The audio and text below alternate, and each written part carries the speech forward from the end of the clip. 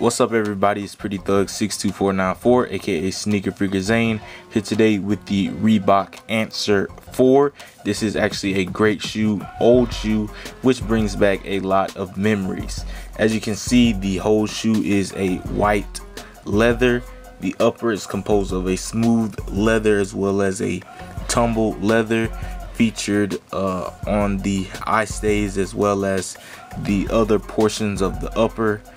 This line separates them so it continues throughout the shoe.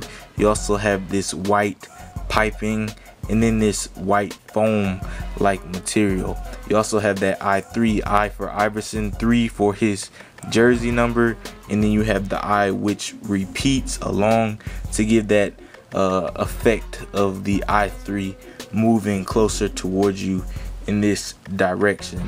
But you also have this design from the upper extending onto the midsole, really nice. And on the front portion of the midsole you have a leather wrap midsole in a white leather. Towards the heel, as you can see, you have the DMX logo because this is the Allen Iverson Reebok 4 DMX. So you have that white midsole once again, Reebok logo on the heel close towards the outsole of the shoe.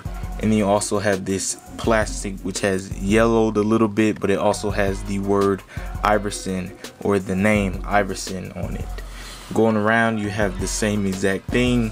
One great feature that I love about these shoes is the fact that they have this zipper. So unzip that, it's really nice. Open it up. On the inside you have your white laces, then you have this white mesh, and then your Reebok logo as well as the actual emblem and the word Reebok are on the tongue in somewhat of a plasticky leather material. Then your sock liner is composed of more leather, except this is much softer to be more comfortable. And then you have white insoles, white shoelaces, and then what appears to be a faded silver Reebok logo on the insole.